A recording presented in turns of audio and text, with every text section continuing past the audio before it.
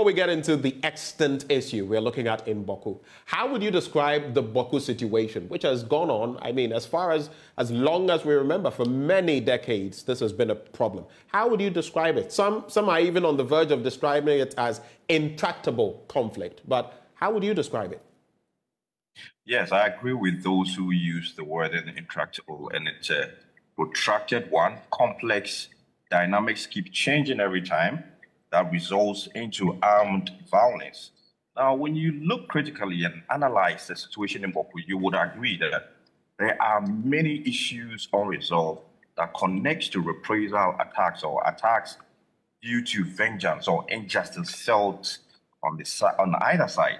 With what is happening, it's more like a tactic in relation to identifying who is or would have a connection with regards to the conflict itself.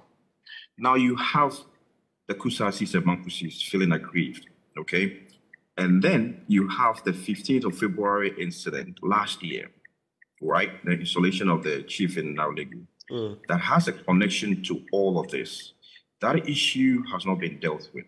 So now you would know that on the Kusasi side, they are on the watch. Where is this gentleman who was installed as the Okunaba? His whereabouts are unknown.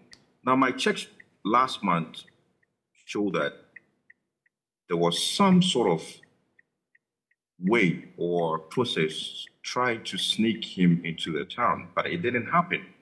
This was when? Last week? Last month. Last month? Sorry, in December. Okay. In December, yeah. So that was what my checks revealed. However, this should be a sense of worry on the part of the security services, the intelligence agencies, okay, to monitor the situation, especially that gentleman. Because now, if you have one side wanting to bring in an installed chief, whilst there is already a chief there, then you can imagine what can happen. With the death of this lecturer, now, this is more like a targeted killing. We are yet to know, per investigations, his real connection to the conflict. Why was he targeted? And this sort of killings, if we don't take care, would continue. Because then if people are identified, okay, to be connected or linked with the conflict, in having to play roles that would not benefit the other, you can imagine what would happen. The other